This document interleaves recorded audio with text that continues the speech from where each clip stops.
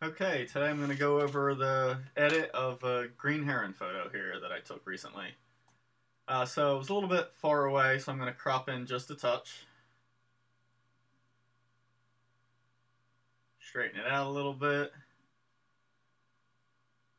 And I'm going to leave it with a little bit of space, because I usually tend to like that. So maybe something like that looks pretty good for the crop. Yeah. It's a little underexposed, so lighten it up a touch. Bring the highlights down, shadows up. Add the blacks back down, bring some contrast back into it, warm it up a little bit. A little too far there. And maybe just a touch of saturation. A little less magenta. Something like that looks good. I think I'm going to offset it a little bit more as well. Kind of leave more space out in front of the bird. And maybe just punch up the light areas a touch. Still looks a little magenta, so I'll add some green to it. And that looks like a good starting point. So from here into Photoshop.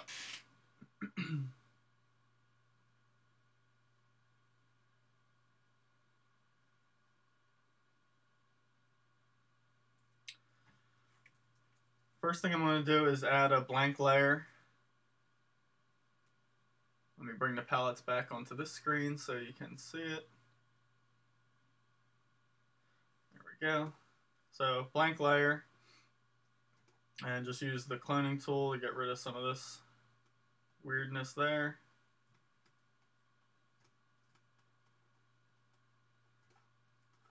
Just check out everything else. A little bit of a bright spot there I'll get rid of.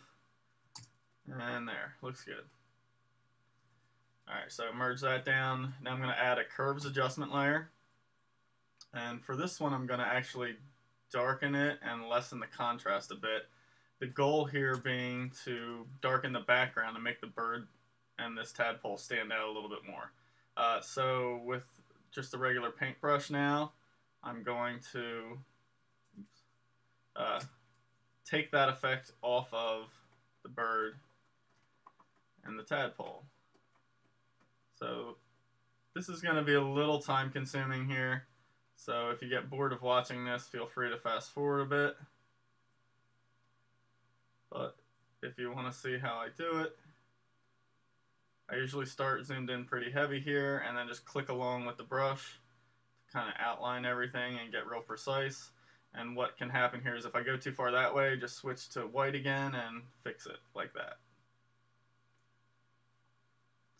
The nice thing I like using brushes and masks like this versus, say, the lasso tool or any other selection tool is I can control the hardness of the brush.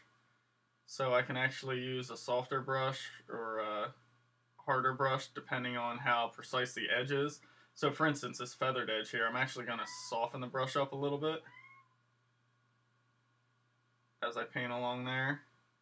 And then I'll go back to the harder brush for the legs, which are pretty sharp and precise here. I think I'll leave the stick dark because I actually kind of like that being a little darker there.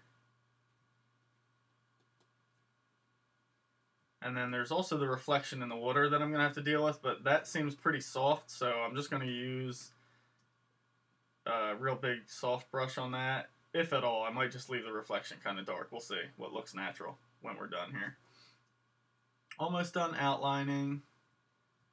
And once I get the full complete outline cut out, I'll show you real quick how I fill that in. So there we go. So option click the layer mask, it actually shows the outline that I just painted. Magic wand, expand that selection just a little bit, and then fill it. And there we go. Now I can check and make sure I have everything filled in. There's no missing spots. And there is a missing spot right here. There we go. So now I can see I really darkened that background significantly, and the bird already is kind of standing out more. That might be a bit much, so I might lower the opacity on that a little bit, but now actually the bird seems a little dark to me in general, so I am going to do another curves adjustment layer, to actually lighten the bird up and the overall scene. But now, since I have that selection, I'm just going to load that back up and then get rid of some of that lightning on the background here. So it's mainly just affecting the bird. Overall, maybe take a little blue out, kind of add a little yellow, warm the scene up. And I think I still want to go a touch lighter with everything. So we'll do that. Still seeing a lot of like magenta tones in the top of the bird there, especially on the wings and the back. So yet another curves adjustment layer. Just kind of take some of those magenta hues out and kind of green up this background. I really like how green everything is, so maybe just kind of enhancing that is a good thing. And I don't know, now I kind of think the background could go a touch darker, so I'm going to go back and increase the opacity on the layer that was darkening things. And there, from before, after. Alright, now when I go totally before, after, it looks a little bit light on the bird, so let's take that down in some areas here. So we'll just kind of take the tadpole down, maybe the back a little bit. It kind of looked cut out when I was flicking that on and off, and I certainly don't want that. But now the focus goes from the background to the bird, definitely a lot more.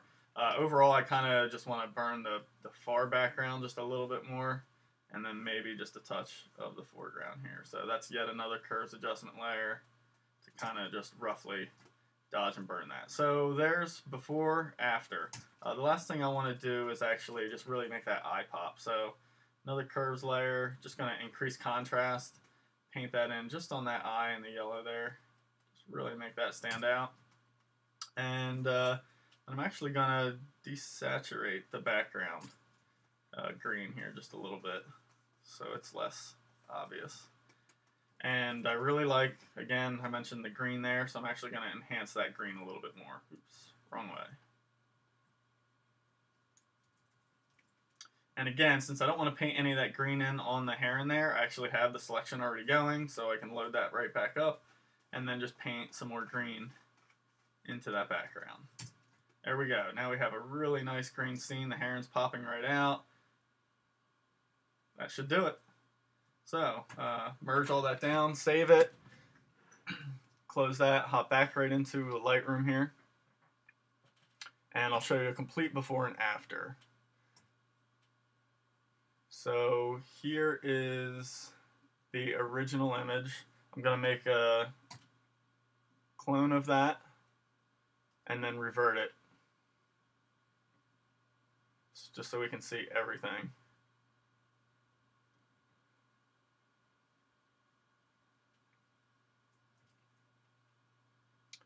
And there you have it. Starting image on the left looks really bad now. Pretty dull, underexposed, and then you got the finished image on the right. So quite a change on this one. It took a little bit more time than I normally do on most images, but I think it's worth it in the end. So there's the final